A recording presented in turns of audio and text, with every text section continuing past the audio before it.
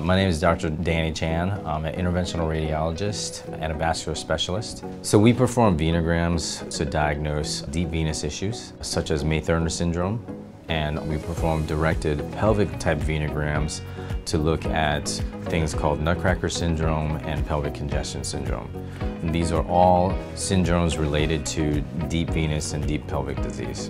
When you get a venogram, we actually make 2 tiny punctures into the veins in your groin and put 2 small tubes in and inject contrast dye.